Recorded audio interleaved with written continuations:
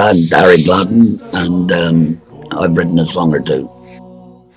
Skinner's have helped me in a way by spreading my music because wherever people get together for a pint or two, they start singing, whether it's from, like I said, the shanty festivals or afterglow choirs or the gig rowing, all of them. And, Skinner's have played a big part in that, sponsoring, well, everything, really, everything I mentioned there, they sponsored all the way across.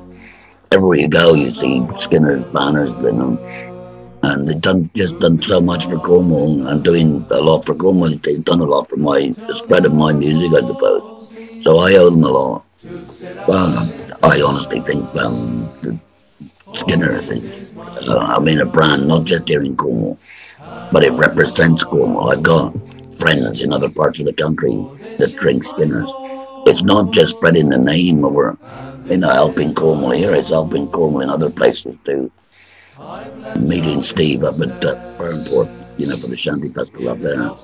No, it's the first time I met him was up there, and it was just lovely to see just an ordinary sort of bloke. He was no executive or anything like that. He was just a down to earth chap who just loved what he was doing. So that's what struck me, to be honest with you. It would be the lesser of the place, I think. Skinner's and Cornwall seem to go together these days. Move me from this land until the Port Leven, and what a wonderful beer that is.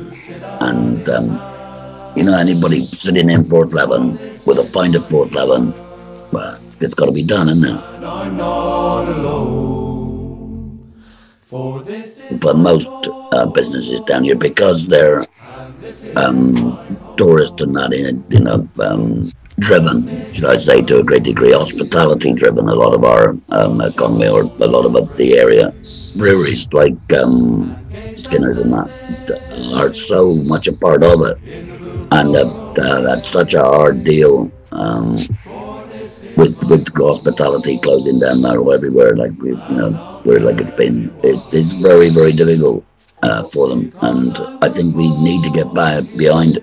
Well, not only Skinner's Brewery, but we need to get behind all our hospitality businesses and, try and give back to Skinner's what he's given to the community over the years. Because the sponsorship that he's done is just amazing. Like I said, everywhere you go, you look around and you see a Skinner's poster up, sponsored by Skinner. And I suppose that's why, we need to get behind him now. It's because he's not been one to take from us, he's been one to give. So if you can get behind the brewery with the crowdfunding, please visit the page and donate, or even if it's only £5, doesn't matter. Just what you can give would be great, just to keep the brewery going until it can get back on its feet again. And I'm sure then he'll be putting it back in the community again